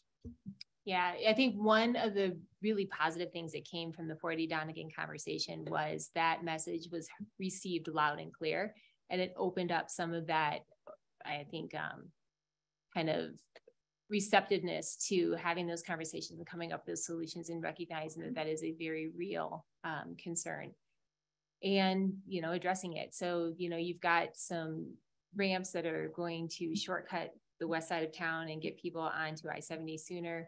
I think that, you know, already working in collaboration with CDOT and opening that conversation will help future conversations. And, you know, I think we are limited geographically. There's not a lot of options. And so I think having a plan in place that's already can be like ready to go, and coordinating with law enforcement and first responders and making sure that everyone is funneled to the ways that are the fastest way to get out. I think, you know, having that plan already established is going to be critical to saving lives and making people feel safe in their homes. Absolutely. Erin is correct. This is something we have to plan for. I remember that relatively small fire a few years ago behind Walmart, and I was with my mother, and we were scared, you know, packing up the dog stuff and the important things. And do we have to get out? I think that's a scary situation. Again, geographically, mountain, mountain, mountain, one way that way, one way that way. I guess if you head towards Aspen, that's another way, but maybe not. So if there's only 3 ways in here and 2 of them are blocked, that's a serious issue. This has to be a focus. And to our credit, and to the mayor's credit, actually, this council has focused a lot on this, and Terry Patch, the city engineer, has focused. But Erin's also correct. I think 480 Donegan scared a lot of people and raised some concerns. Like, wait a minute, you're going to stick, you know, 350 units here, which could be maybe another 700 to 1,500 people, and we're all going to have to get out, and it's the same way. Well, Chief Darius, CSP, CDOT, DNR, and other people have said, we do have a way out. There are going to be options by the roundabouts in West Glenwood. There's going to be highway options, and we're going to be able to move a large amount of people out of here and keep them safe. This community is no stranger to fires, Coal Seam and Storm King, and they're scary. You know, you've seen communities in California suffer and people unfortunately lose their lives. We have to be ready here for anything. And I think this council, to its credit, has done a very good job of doing that. Thank you. You know, I don't know that any response is needed. You know, that small Amy's Acres fire out there in West Glenwood was really eye-opening to me. I was dropping my daughter off at a friend's house, and I went around the roundabout, and I didn't go home, and I went right back and I picked her up, and I asked if her family wanted to evacuate at the same time. You know, you can see these things brewing, and there's not a lot of time to react. And so I think, you know, the fact that we have now opened that conversation and we have a plan in place, and you know, everybody is going to be informed and aware of it.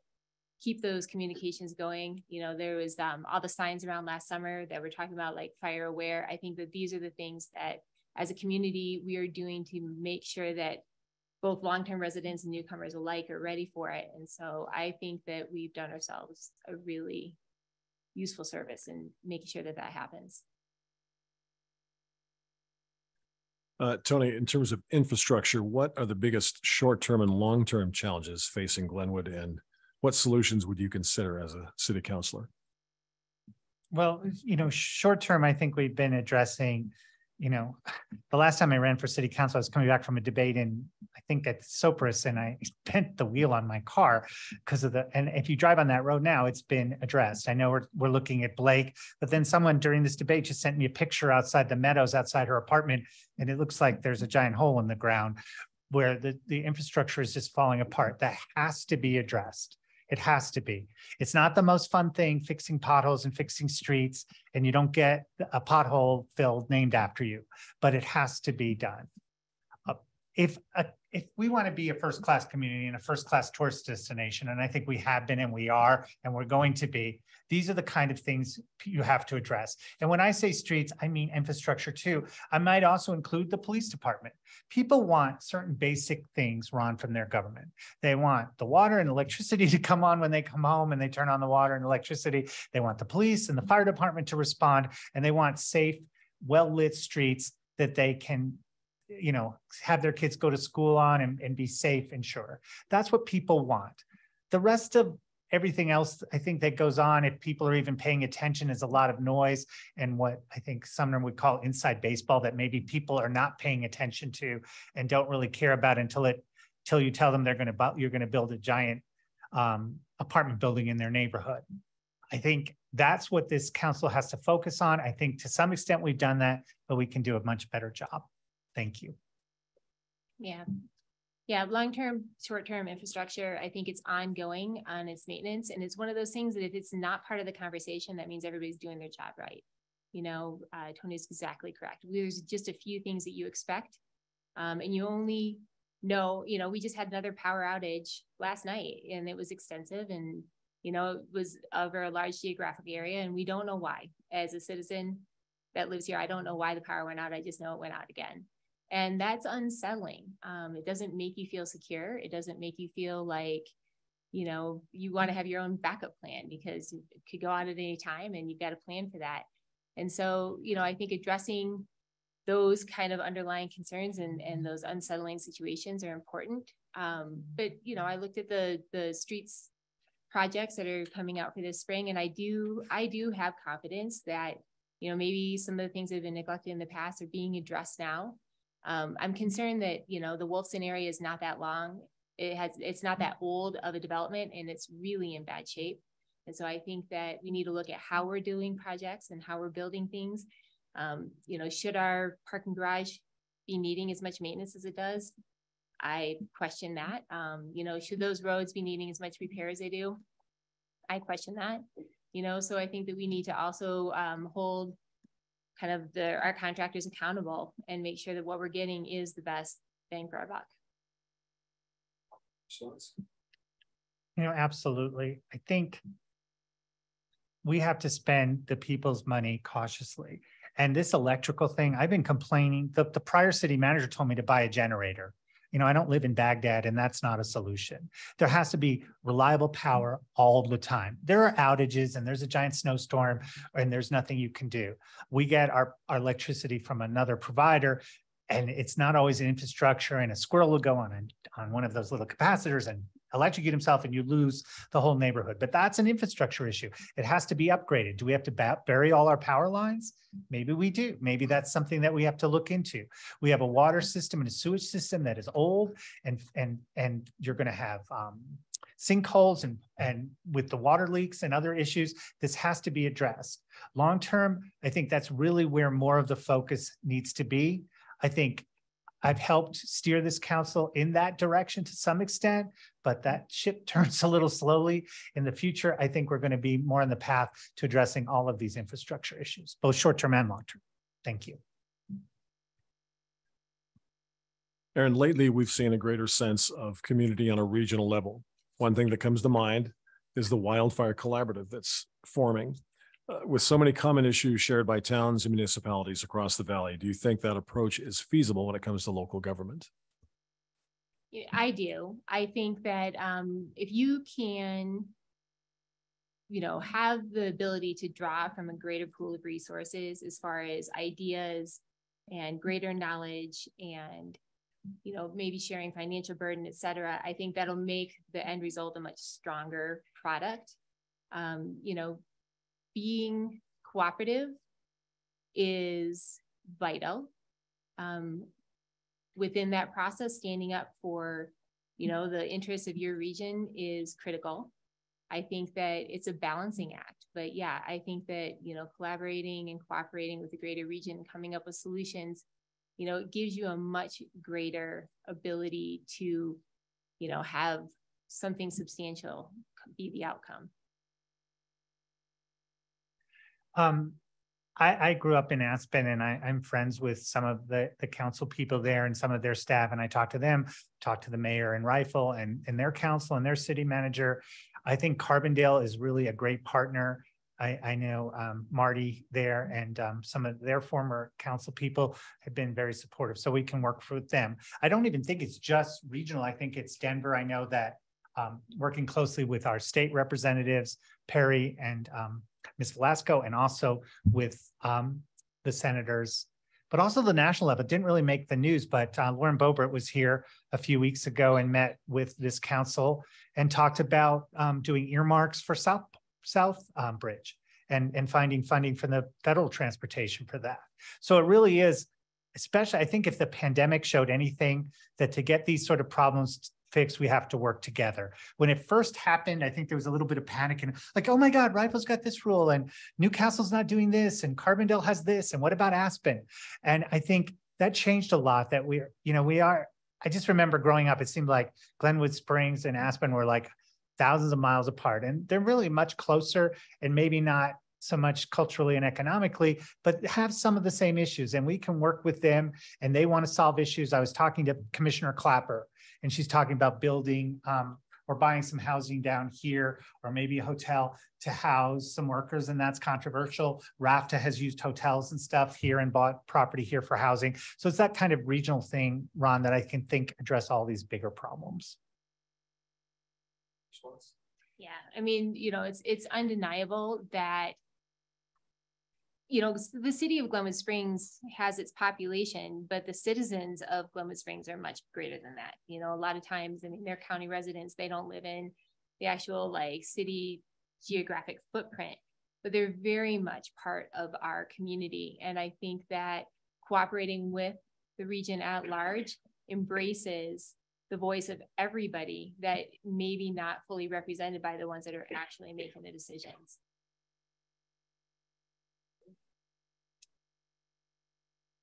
Tony, would you be in favor of the citizens electing the mayor rather than the council? Yes. And just to expand on that, why? I think having served on a council where the mayor was elected by the people, I think it's more representative. What I understand the problem of like, oh my God, you're going to get just somebody who's popular, maybe doesn't know what they're doing. And because the 6 or the 7 people here know how someone might be. What I'd like to see considered, and again, this would all require a change, as Charlie said, to the charter, is you have a mayor elected. He's a non-voting mayor, or she is a non-voting member. She would be there sort of like Kamala Harris to break ties, but would not otherwise vote, would run the meeting, and her focus or his focus would be on, moving the meeting along, getting the people involved and making everything sure. But again, that would require charter. But, Mr. Godis and I have had our disagreements. He represents a small ward. Maybe it's better if you have a mayor who represents everybody and speaks for the whole community. But again, if we're going to do a charter change, that's going to be a decision that everyone's going to make, not just, council or city staff or the city attorney. But I definitely think it's something that we should look at.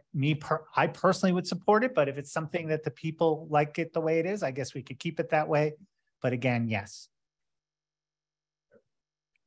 Ditto. So there we go. I have talked to several people about, the charter, and I think that reexamining the charter is something that, should be seriously taken on. And I love that it would be something that would be put back to the people of Glenwood and give them that voice and, help them guide their leadership.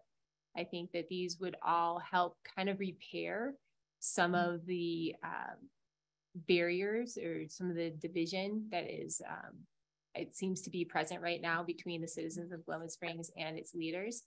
And I would absolutely embrace that process. And like I said, it's something I personally would support. Any response? You know, I think I agree with Erin. I think I would personally respond, support it. Again, if everyone in the community got to elect the mayor, as they do in Aspen, I believe Carbondale too, like, okay, that's our mayor. We voted for her. She represents everybody. And she's speaking for not just for her little small constituency, but for everyone. And she doesn't maybe have a larger political agenda other than to have, you know, the meetings run smoothly and represent the people. And I think that's a great idea. Right. Last question. And as a news guy, I love a lively council discussion. Something that gets spirited, makes for good headlines. Erin, how important is decorum during city council meetings? I think decorum is very important. I love rigorous debate, and I always have. It's something that, you know, my friends know this about me. And there's nothing I like better than sitting down and, you know, talking to somebody who doesn't have the same perspective or the same opinion as me.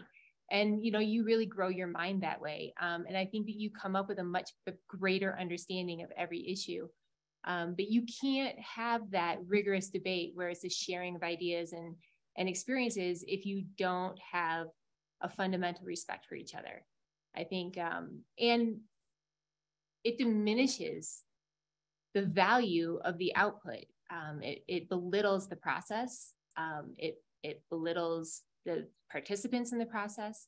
And I think that it should always be beneath leadership to degrade themselves to lacking decorum. It is not the job of your representative to vote with the majority. I think people say that someone's being rude when they disagree with them. When they agree with him, oh, that guy's in there, she's fighting for me, she is representing me vigorously and saying what I want. I think it was Bill Clinton who said, if you want a friend in Washington, get a dog. I liked the 6 people who I serve with. I've enjoyed their company, but we're not friends per se in that I have to be nice to them just to be nice with them or to agree and collaborate just to collaborate. That's not governance. I don't know what that is. I think that's what you might do if you were planning a school dance. You'd want everyone to get along and then you'd agree on the theme and everyone would happy and have fun. These are big issues and they're important issues that we're dealing with. And for too long, and the reason I ran is because I felt this council was going in the wrong direction. It's hard to change that ship. I had to file a core request just to find out how much money this Mayor Gamba and his council was spending on 7th Street. That's outrageous. Why isn't there a more transparent government? So if I appear to raise my voice, that's because I'm upset because this council is not responding to the people. And we saw it with Donegan, and we saw it with the airport, and we saw it with the street tax, and we saw it with other issues and issues that I'm going to talk about in my closing that's going to come up again that you should know about, where there has to be someone here fighting for the people, fighting for the minority. And if that means you interrupt, sometimes I know that's not appropriate, but it happens. Yeah, you know, again, I don't know how I could get somebody to listen to my opposing point of view if I can't speak in a way that can be heard. And I think sometimes if you yell or bluster and interrupt and you just shut that door. And I do think that it is a part of the job description to, if you're going to be fighting for an unpopular perspective, you need to be able to be heard. And I think a lack of decorum compromises that. All right, before we get to closing statements, I want to thank the candidates for participating and the interested voters for listening tonight and viewing. Thanks to our host, City of Glenwood Springs. Special thanks to Brianna Starbuck for assisting with tonight's technology. This event has been brought to you courtesy of the Glenwood Springs Chamber Resort Association, Glenwood Springs Post Independent, and KMTS. Links to the Zoom recording of tonight's event will be available on KMTS.com, postindependent.com, and glenwoodchamber.com. Election day is Tuesday, April 4th, and this is a mail ballot election. Closing statements, 2 minutes. We'll begin with Erin. So thank you. This has been a very interesting process, just even getting this far. It has opened up a lot of conversations with different leaders and different community members. And, you know, I recognize that I have run a small business, and that isn't a government. But, you know, the judgment and the willingness to seek answers and ask questions and learn what I don't know, I think is going to prepare me for, you know, this role. I seek to fill a role that has great potential to bring the 5 wards together. I'd like to be the one that provides some cohesion and balance to council. I am a critical thinker and I embrace collaboration, but that's not just simply getting along. Collaboration is more than just coordinating and cooperating. This skill requires a high level of focus and engagement, commitment, and trust. It's the willing to work in a novel way with heightened awareness, common and specific goals, and it needs to be mutually beneficial. For collaboration to occur, there must always be shared risk and reward and recognition among the stakeholders. In-depth review of matters is vital to successful collaboration and understanding of opposing point of view.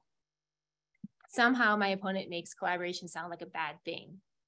I think collaboration allows for resolution, for problems to be solved, and my use of collaboration is the very definition of good governance. I will listen to and represent the citizens of Glenwood Springs and fight for their priorities and interests. Dissent and disruption simply stops things from getting done, and I think it's time to move beyond that. And I want to thank Erin and everyone, including Mitchell, who's not running in a contested race, but Sumner and Charlie and everyone. It's hard. This is a hard job.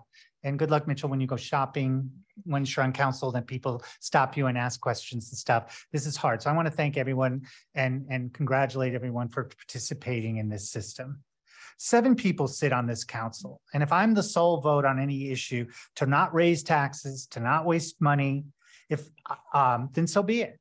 I support being conservative and responsible with your tax dollars. And frankly, I don't always prevail, but that's okay. You know that there's a person on this council raising those issues and raising those questions. I think collaborator can be a bad word depending on the context, but the way Erin's using it, it's not a bad word. And I'm happy to collaborate when I can trust people. But when I hear from a member of this council, as I did last week, that they are considering bringing up 480 Donegan again to build housing there again, after we had a vote of 60-40 against it, then how can I trust and collaborate? How can I be sure that the people are being represented? They want to bring this up again when the voters voted no, and to try to stop the Dehmses from building a warehouse. I don't agree with that. I think that's wrong. And if I can't trust the people I work for or work with, then I have to trust the people I work for, and that's you. And the people I work for want me to hold everyone up here accountable and to make sure that their views are heard and that they're listened to. I think one of the greatest things that I do on this council is people call me up with little problems. I just got a text about a pothole, and I'm going to text Matt Langhorst, and maybe next week that pothole is going to be fixed. Is that the greatest thing that I've ever accomplished in my life? I don't know. But that's responsible governance, and it's responsive government. And that's what this government needs to be. That's what this council has to be, not this sort of back deals, backslapping meeting stuff. It has to be responsive to you and represent you. And that's what I'm going to try to do for 4 more years. Thank you. Thank you again to all the candidates and for the all the questions. Have a good evening.